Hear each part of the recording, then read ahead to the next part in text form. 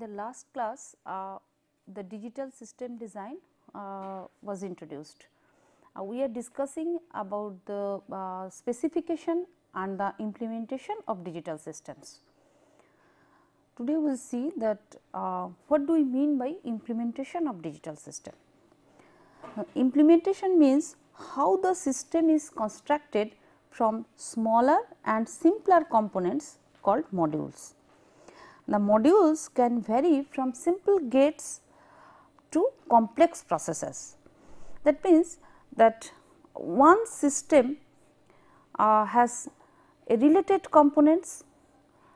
We have defined digital system like that. Now, these components, again a set of components or more than one components that is clustered together, and we are calling that is as a module. And this module can be a set of gates, a combination of simple gates, or it can be a complex processor. Now, digital system follows some hierarchical implementation. So, today we will see that what do we mean by this hierarchy and how that one large digital system can be designed. First, we see that what do we mean by modular design. See, if we see first, we take one page and see that the way we have discussed that as if this is some function or behavior of the system, and some inputs are fed and outputs are taken.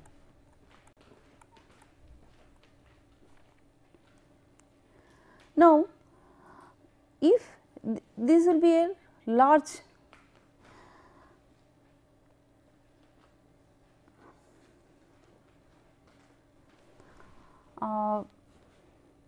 if this is a large system, what we can do? We can break this thing as a some smaller blocks. Say this behavior as if this is some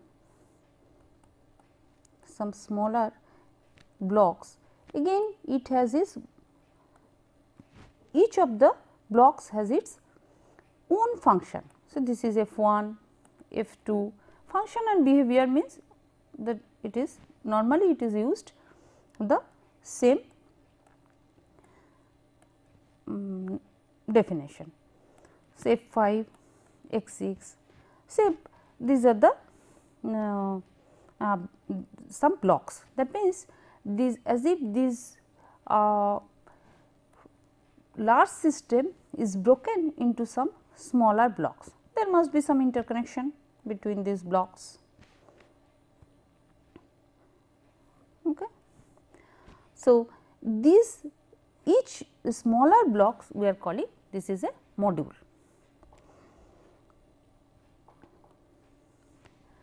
So, mainly this is divide and conquer, means the large system is divided and then the smaller module is designed first.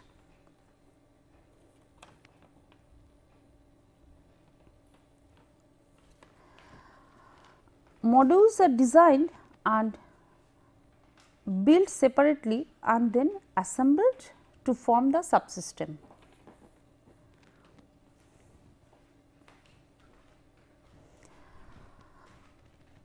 Modules are designed and built separately, then assembled to form the subsystems. Why we are doing this thing? Because it simplifies the implementation and debugging. Because always it is true that instead of designing a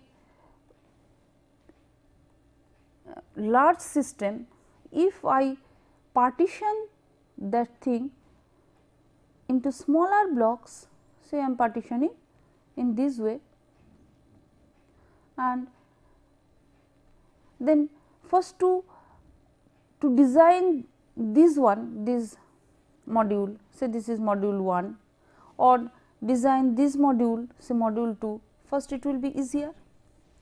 Another thing is, if there is some problem, that means just to debug, if the full system is not working, if it does not work properly, then first we will identify that whether that each module, the smaller modules are working or not. Then it must be, instead of testing the whole system, or instead of debugging the whole system, the debugging of smaller modules are always much better, it is advantageous. Now, one of the major factors for the cost effectiveness of digital systems that comes from this modular design.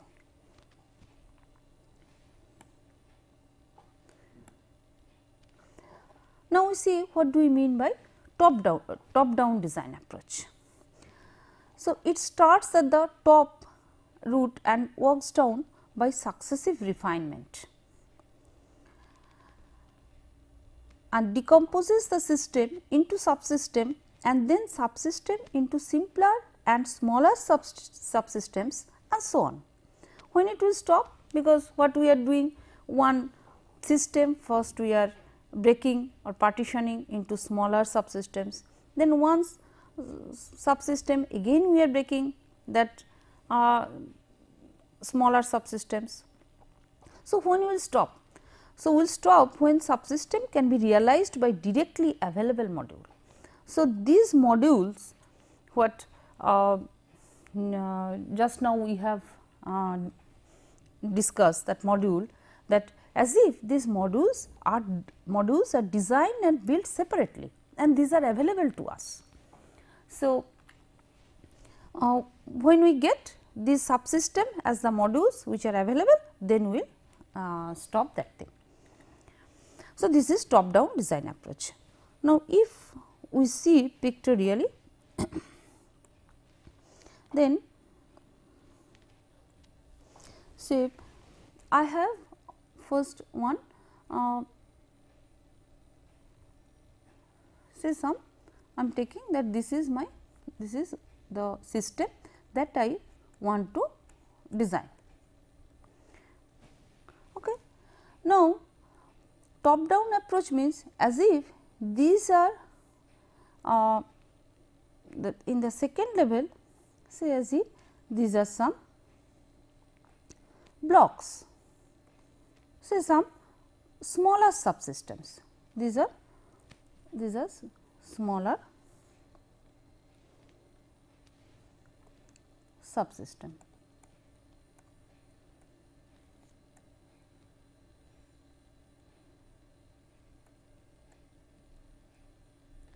These are smaller subsystems.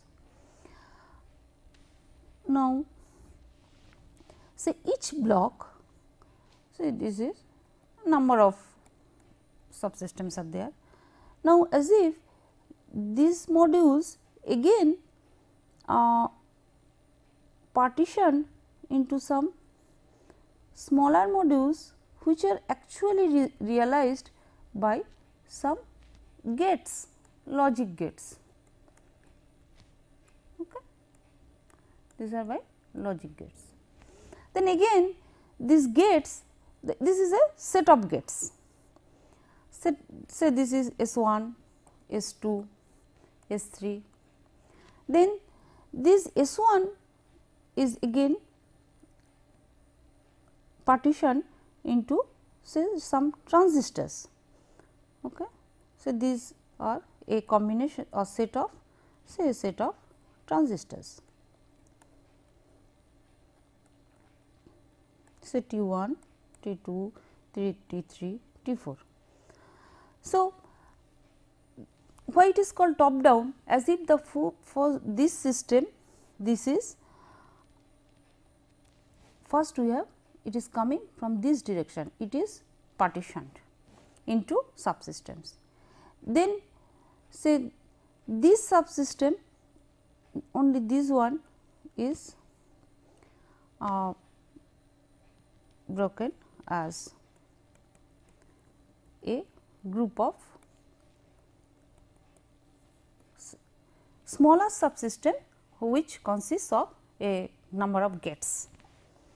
Now, again say it is coming from that here we are getting that a number of, as if smaller, it is again partitioned into smaller sub blocks, and these are nothing but a set of transistors, set of transistors. These are transistors.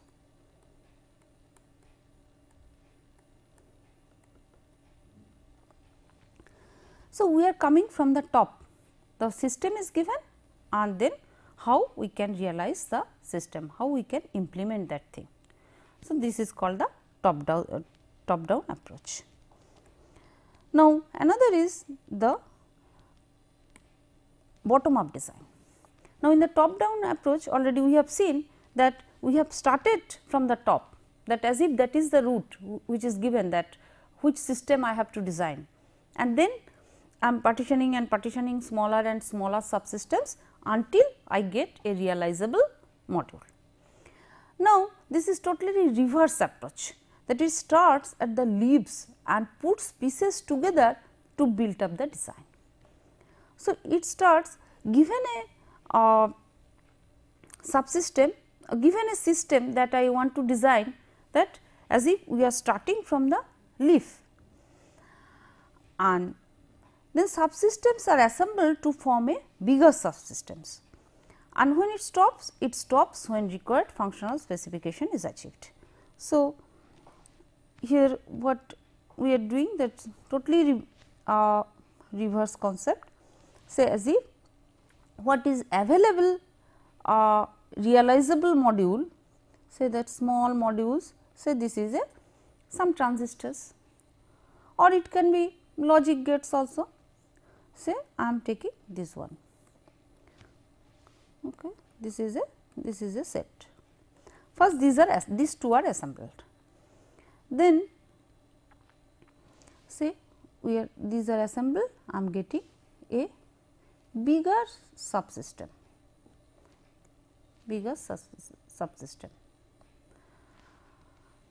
Then again say from another I have got another bigger subsystem. So, these are some bigger subsystem. Now, again I am going up, say that I got the specification that I want to realize, means the behavior that I want to implement, that my function f.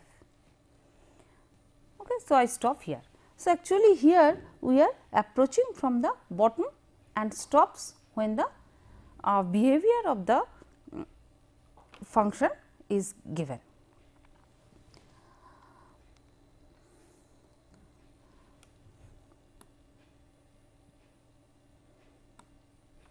Now, what is the disadvantages of top down or bottom up design? So, there is no systematic procedure exist for decomposition. So, in case of top down approach, actually we are decomposing, and in case of bottom up we are assembling the, or we are assembling the smaller modules. So, when we will stop, actually there is no systematic procedure for this. It totally depends on the expertise of the designer. So, this is a very big disadvantage of top down or bottom up design. Now, which is better? Because all are modular design, top down or bottom up. One we are approaching from top, one we are approaching from the bottom. So, in practice that actually both top down and the bottom up design are used, they are needed. So, top down is normally used to divide and conquer to handle the complexity. Say if it is a bigger system, already I mentioned that to debugging is a big problem, that for a large system if it does not work correctly, then where is the fault, just to detect that thing, to identify the fault is a big problem. Rather, if we partition the full system and we take separately the each smaller modules and we check separately, then it will be easier to identify that where the fault is. So, normally another thing is that to design the smaller modules will be much more efficient, and obviously complexity will be much lesser if we handle only one smaller modules. And the bottom up is needed because in a well designed system the structure is influenced by what primitives are available. This is very important, because nowadays this what we are calling that available realizable module. So, nowadays this is called the library. One available library is there. What do we mean by library? So, library means that already some smaller modules, so that are actually designed and realized. Say if we take an example, say I have I am taking a two input AND gate, a simple example I am thinking, two input AND gate and one 2 input OR gate. Okay. OR gate. Now, what we see that this is one, we can tell that this is one module normally often used, it is very much used in every design. So, this is my 4 inputs of the module, one smaller modules and one output. Okay.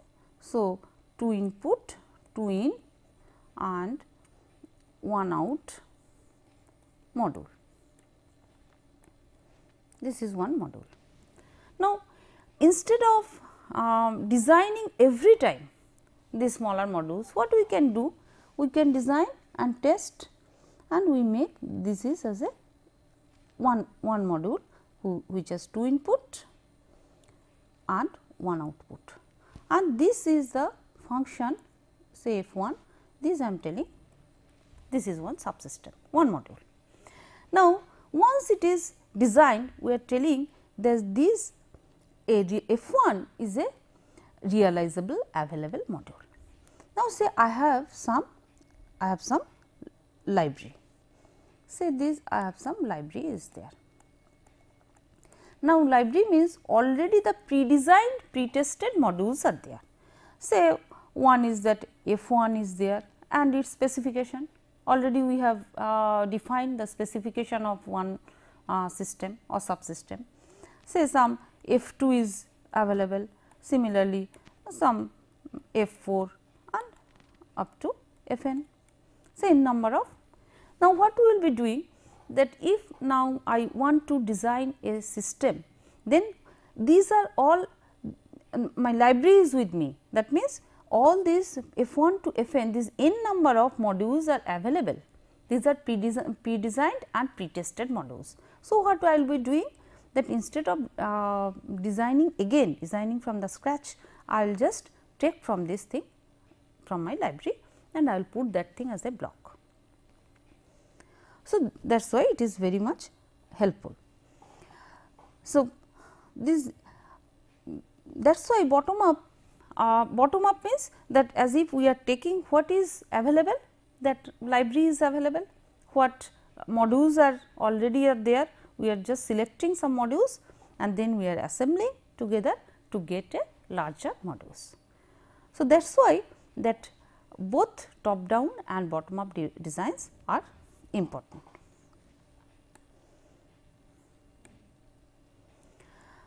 Now, we take a example of hierarchical design. This is a very common example of our computer system, digital computers. So, it has already we have seen the last day the same picture that it is our memory and this is my CPU, and that instructions and data that are passing between memory and CPU, address lines are there. And see here this memory system, actually these we can take that as if this is a larger subsystem, because this full thing is a system, my digital computer is a system. So, it has, now I am considering as if two subsystems, memory systems and CPU system. Now, again this memory system, this is a subsystem, this is partition, this can be viewed as if this is a combination of two other smaller subsystem, that is called the main memory and the cache memory. Disks are can be a third party, we will see later. Similarly, the CPU, this is a larger subsystem, and again if we partition this thing, that some smaller subsystems, this is a register file and ALU, the arithmetic logic unit. So, this is a very good example of the hierarchical design. So, now we see, if we think that this is as a tree and computer is the root, computer is the root means that I want to design a digital computer. So, this is my system. So, first it is partitioned, it is partitioned into two, this is my memory and this is my CPU. Now, this memory is a larger subsystem. So, it is partitioned into smaller subsystems, this is disk, main memory, cache memory. Similarly, the CPU I can think is a combination of two smaller subsystems, the arithmetic logic unit and the registers.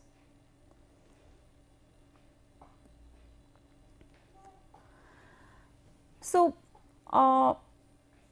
we have some idea that how we can, so in this class what we will see that, or what we will read, that how we can design these smaller subsystems and then we will assemble, or the reverse thing also, top down approach, given a larger system, how we can partition into smaller one, how it can be designed. So, we will learn in this class. So, now, another thing that is very important nowadays is the digital design process, and what is the current trend. So, all of we know that now the dimension, mainly the size of the circuits are changed enormously and due to the advent of VLSI, that very large scale integration circuits. Because that means that within one smaller area, even the millions of logic gates, or you can think that millions of circuitry I can put. So, one thing is very clear, that it is almost impossible to design it manually, and that is why now the automation or the computer automation is needed.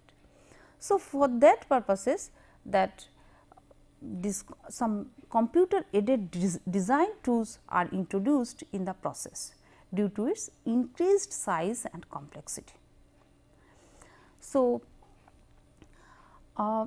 instead of doing manually, if we use these CAD tools and for the different levels, because if it is a that lower level, just now what I mentioned, that it is a say transistor level, or in the upper level it is a gate level, or even in the upper level it is a block level, means some of the gates are clustered to form a module. Then in every level, so what will be the flow, whether if it is a top down or if it is a bottom up, what will be the flow, that I want to discuss. So, designers want to standardize the design procedure, starting from the design idea to get the design implemented. the so called design flow. Now, new CAD tools are based on hardware description language to improve the process. Now, what do we mean by this hardware description language? Because so far we know that programming language, that we call that software languages, say our C, Pascal, C++, Java. Now, see here I want to design a circuit, a digital computer. See, my components are wire, that transistors, or if it is that some of the transistors I assemble, it will be a gate, one AND gate, one NAND gate. So, how we can specify that, as it is a tool, that computer tool means, say it is a software. So, I have to tell that tool or the software that this is the specification of the circuit, or this is if we consider the system, then we can tell that this is the specification of the system, means this behavior I want to realize. So, for that purposes, that some hardware description language, that means that as its name implies, that this is the language that will tell us that, see, these are the, this is a block that represents AND gate, this represents the flip flop, this is a wire, like that, this is a clock. So, this is the some language, HDL languages are proposed. Normally VHDL, Verilog, these are the different type of languages we use. Now, these HDLs provide formats for representing the outputs of various design steps. An HDL based design automata tool transforms for its HDL input into an HDL output, which contains more hardware information. So, these are just now what we told, that there are some design flow. Okay. We mark this line, this is very important, that what will be the design flow.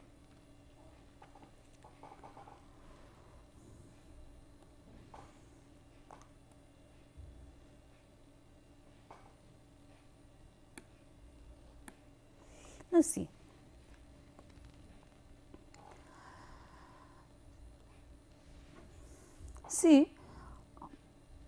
if we start that from the design idea, means the problem that I want to solve. So, this I am telling, this is my design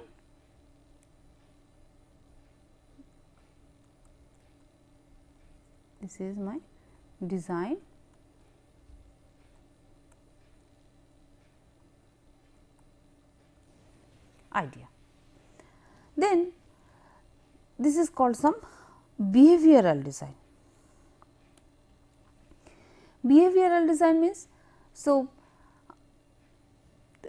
first thing, what problem I want to solve or what system I want to design. So, the behavior of the design, that is clearly, that should be clearly told in this step.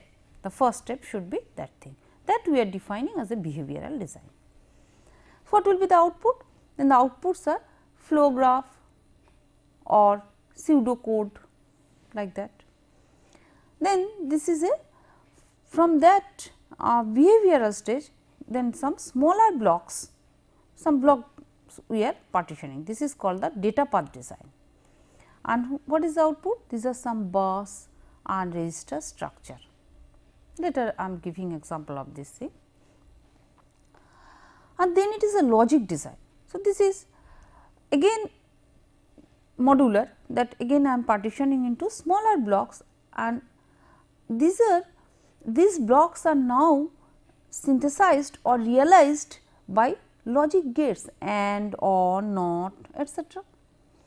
So, the outputs are gate wire list, or normally this is called the net list. This is called the net list. And Now, these gates, I want that actually this is a again it is partition, because one gate I can always realize by some transistors. So, this is we call the physical design. So, the output is transistor list, that means a set of transistors assembling together form a gate, and this we call that layout, means how they are placed in this set of transistors, how they are placed, that within the specific area. Say that my chip, what we normally we have seen that IC chip. So, there this is it is called that layout, how it is placed, how it is partitioned, what will be the size, this is called the layout. Now, it can be manufactured. So, this is some manufacturing stage, and ultimately we get our IC chip or board. So, these we can tell that this is our digital design flow. That means, if we summarize that starting from the design idea means that what system I want to design, say a digital computer or a digital calculator, that can be your design. So, first we will get the behavioral design, what will be the function, then data path design, that it will be some block diagram design that specifies, each block specifies some bus register structures. Then it is logic design, means that the same thing is realized by a number of gates and wires. Then again it is simplified, or it is realized by transistors, because ultimately the transistors I have to on a silicon, that IC chip, that is nothing but a piece of silicon. So, they are actually the transistors will be fabricated. So, then it will be manufactured and we get the digital IC. So, this is the digital design flow.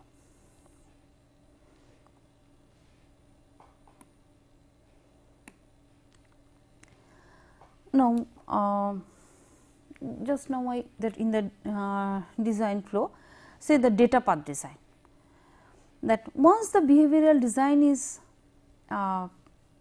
unambiguously written or defined, then the using some bus and register structures we can take the data path design. So, see this is my data, and these are nothing but registers. Now, just we can think as if these are some storage. So, there are several storages are there and there are some interconnections. This is my main logic unit, and these are connected with the procedure for control of movement of data between registers and buses, means these are my control unit. So, this is the data path design, or what we call that bus and register structure.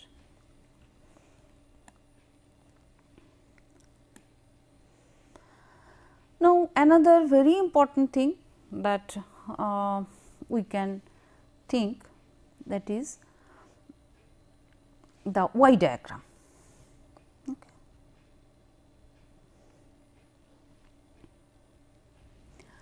See, these were that as if that already we have discussed that the modular design approach, mainly the top down or the bottom up approach.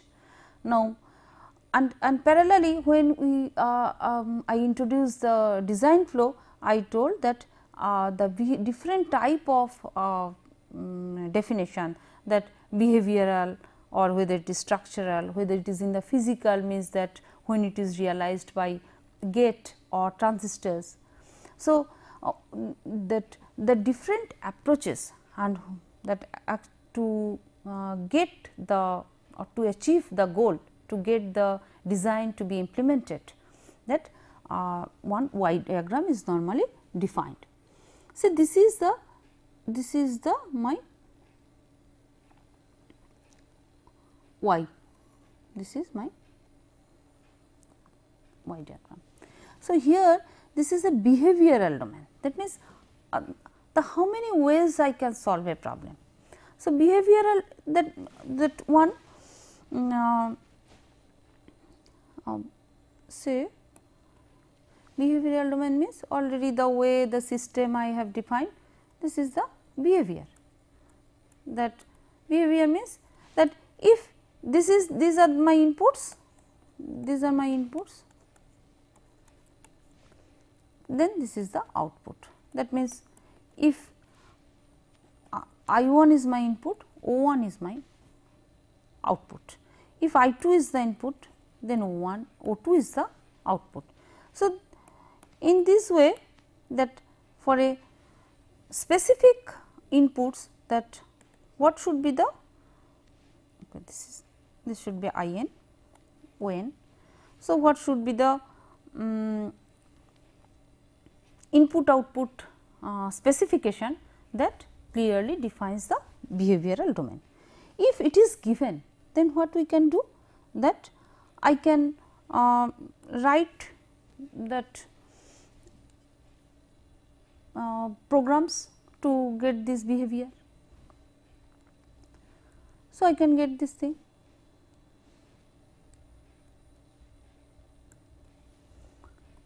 Okay, again that Y diagram I am telling. So, now once it is given, that means that program, again it is, then it comes to our that physical domain. It comes to this side, I am telling that this arm, as if this arm, there are 3 arms, and this arm is the that it is realized by transistors, then cells, and ultimately it comes to the that digital chip or the board. This we are calling the physical domain. Another is the structural domain, means the another arm that we are representing, we call that, given a system to be implemented, always that it is similarly similar of the top down approach, that I can partition this thing into some smaller blocks or smaller modules, and this can be that some say adders, gates, registers. So, this is the structure. So, as if the structural domain, then from the adders, gates we come to this point, and obviously we know that adder, whether it is a adder, gate, register, decoder, any other functions, always that we can implement by a, or we can realize by a set of transistors. So, this is a very well known Y, we call that Y picture, the Y or Y structure, that for how we can use the, or how we can implement the digital design, how we can approach. Okay.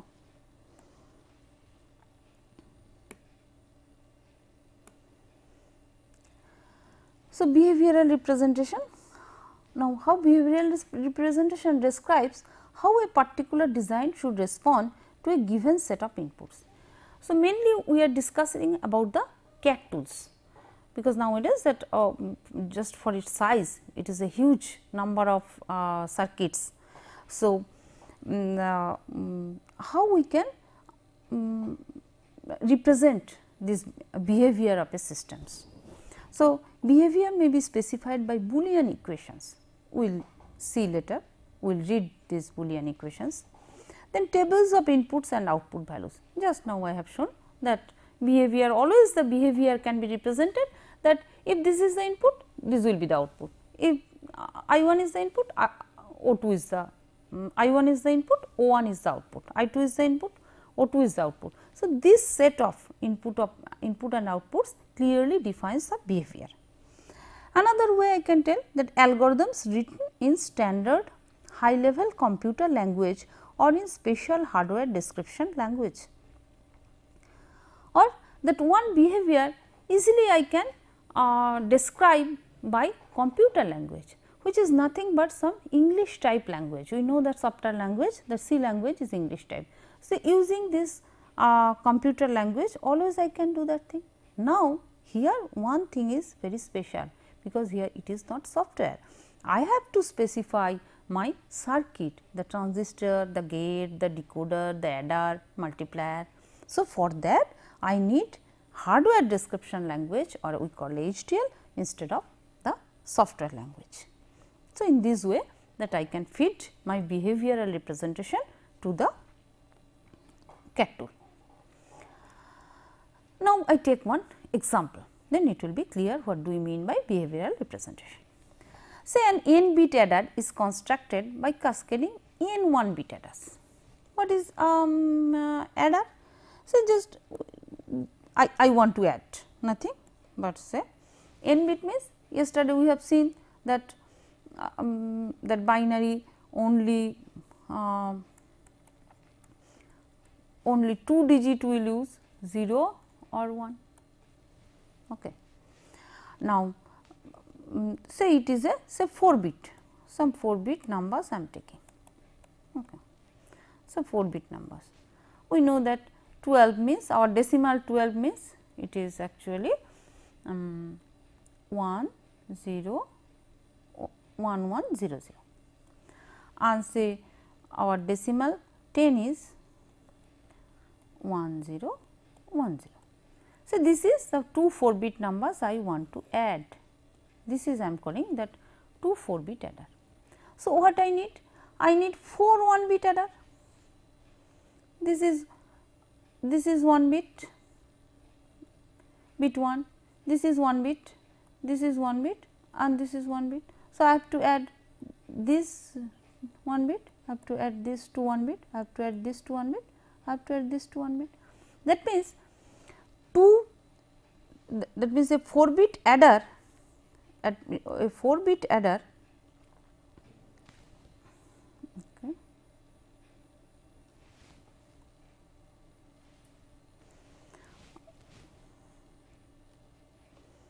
So, what I can tell, one 4 bit adder can be realized because it is hierarchical. So, 4 number of 1 bit adder. This is as a whole 2 4 bit numbers I want to add. This is 1 4 bit number, this is 1 4 bit number, and for that what I want, actually 1 2 3 4 number of 1 bit adder.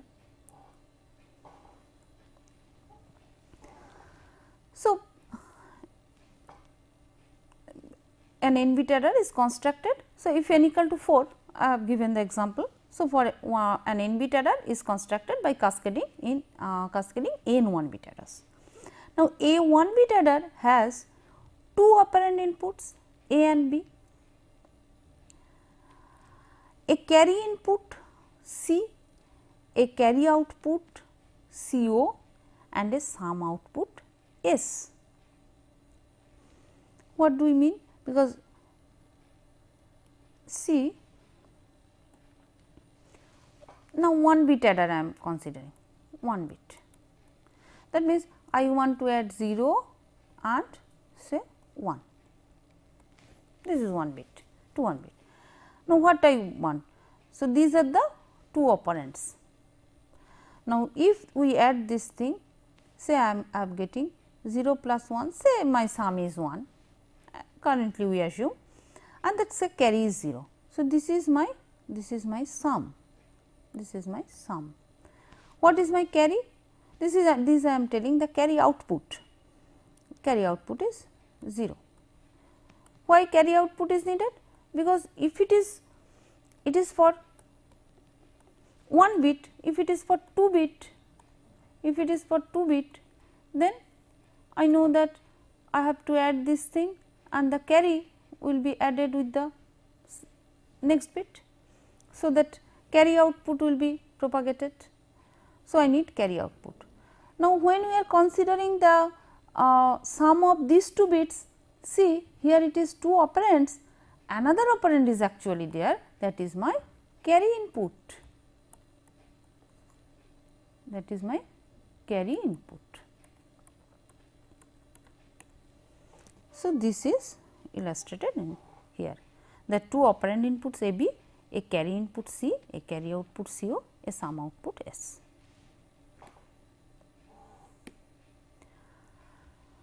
So, the same thing that if algorithm level description, say algorithmically we are telling stepwise. Actually, I am defining a module, say a module, and this is a carry module, this is a carry output, that means as if one subsystem I am defining, and these are the 3 inputs. Why 3 inputs? That input A B C, A B are the operands and C is the carry in. So, there are these are the 3 inputs, and then that these assigns some using this is my behavior, that function, that how I can generate this carry output from here. So, if I see only the carry output, that means the way we have designed the digital system, that this is my carry module, or you can tell that this is my subsystem, that carry module. It has 3 inputs, these are my A and B, that I want to add, that from the previous one another C is coming, that is my carry in. This is my carry in and only one output, that carry out. So, this is inputs, outputs, behavior, that this is a system.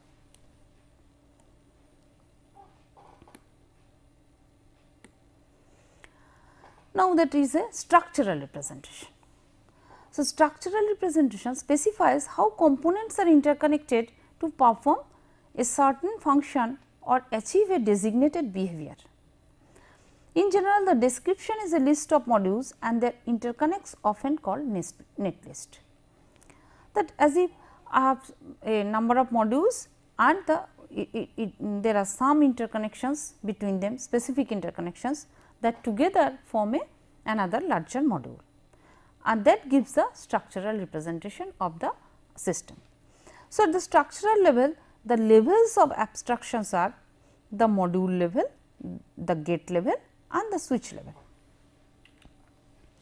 The module level already we discussed, then it is module can be realized by gates, gates can be realized by transistors. Actually, in between I can write another transistors. Transistors can be mainly nothing but the switch. Actually, switch and transistor are same, the transistors are nothing but switch, not on or off. Now, pictorially if we see the same example, so this is my 4-bit adder, this is my 4-bit adder.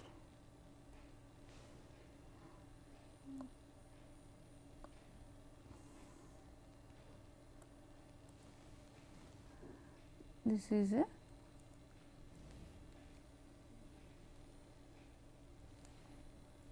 4-bit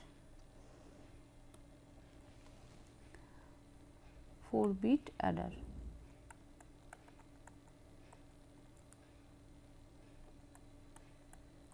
Now, it is partitioned into 4 1-bit adder.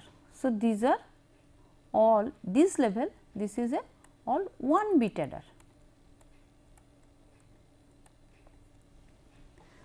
Now, 1-bit adder, what will be the components? So, there will be some, I have to realize a carry, I have to realize a sum. So, one carry output and one sum. So, for each one it is same, that carry and sum. So, in this way I can say a 4-bit adder I can hierarchically I can implement. And another thing you just notice, see here the all carry and sums, that modules are similar structure. So, these what we mentioned, that this is the duplicate of modules, and in digital design mainly this is the advantage, that same type of one large systems can be realized by a similar modules, and it is very important, or it is very advantageous to fabricate the similar modules in a smaller area. That what we call that VLSI or simple ICs also.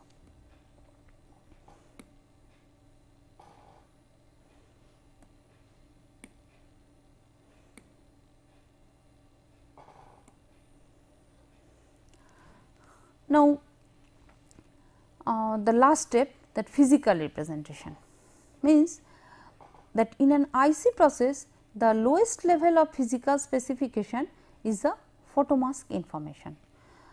Means that physical representation means that the full system, it is partitioned into blocks, then it is realized by gate, then it is realized by transistors, and now that we are using the CAD tools, means all the things are automated. This is digital automation.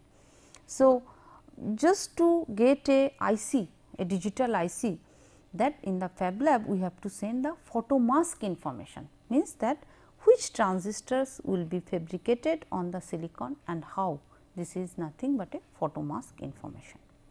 So, this is required by the various processing steps in the fabrication process. Now, at the module level, the physical layout for the 4-bit adder, the example I have given, may be defined by a rectangle or polygon that specifies the outer boundary of all the geometry for the adder. Because actually if I want to design a 4-bit adder, that is nothing but a, when we will see, this is a piece of silicon, say a rectangle silicon piece. Then when the 4-bit adder, now 4-bit adder means that a set of transistors. So, in the 4-bit piece of silicon, on the piece of silicon, that how the transistors are fabricated and where, what will be the placing, mainly that is the, that information is the photomask information, and this is the set of sub modules and collection of ports, mainly that information we have to send to the fab. So, now the main thing, that if I want to summarize, that main thing what is there, that given a digital system, that or if my aim is to implement a digital design, that starting from the problem, that how I get the actual realization by transistors, and then how it is fabricated to a IC. These full things, starting from the design problem to from the IC, this we are telling that design flow. Mainly for this design flow, because for the size and complexity of the current digital designs, we are using the CAD tools, and this is called the design flow. So, pictorially we can just again we can summarize. See that these are my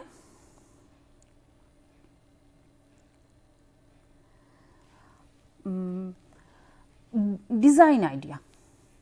So, first we start with the, this is called the design entry. This is my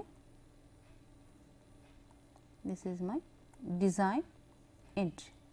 So, for that what we need? We need one hardware description language. Normally VHDL or Verilog, that is the VHDL or Verilog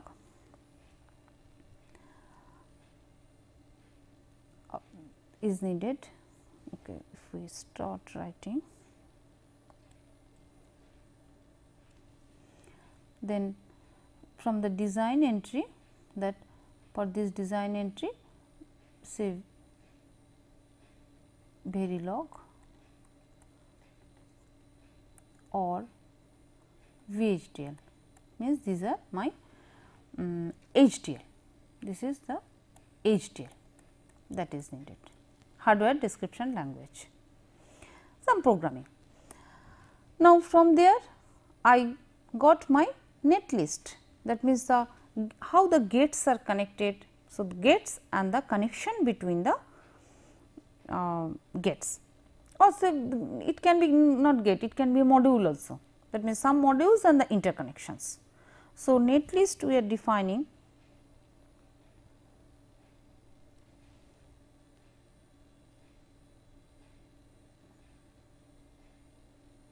so net list. Now, I know I want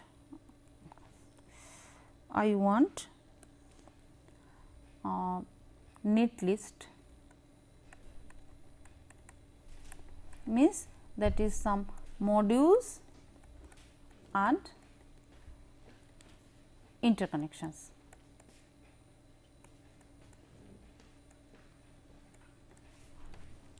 And then it is these are we call the logical design. This is the logical design, and then again it is partitioned into some smaller blocks, and these actually the chip, these I am telling that this is my chip, and again from this chip, this is some actually in the chip the smaller blocks are there, that or smaller modules are there, and from there actually the logic cells are here. So, this we are calling our physical design. So, this is my physical design. Up to this is physical design, and this is my logical design. This is my logical design.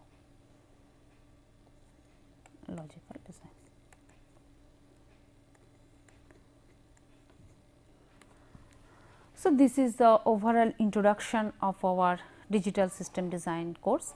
So, next step we will start the course.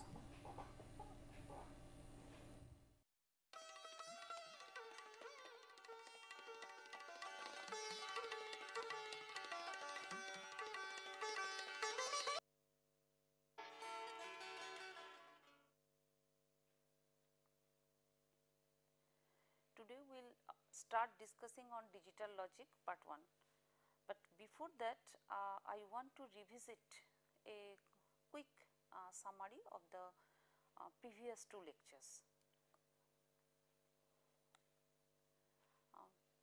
Mainly the previous 2 lectures I gave an introduction of digital system design.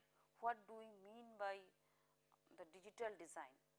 So, starting from the design idea that if I want the digital ICs, so first it should be the behavioral description, means that given the problem, how I describe the behavior of my problem. Normally nowadays the CAD tools are used for that purposes.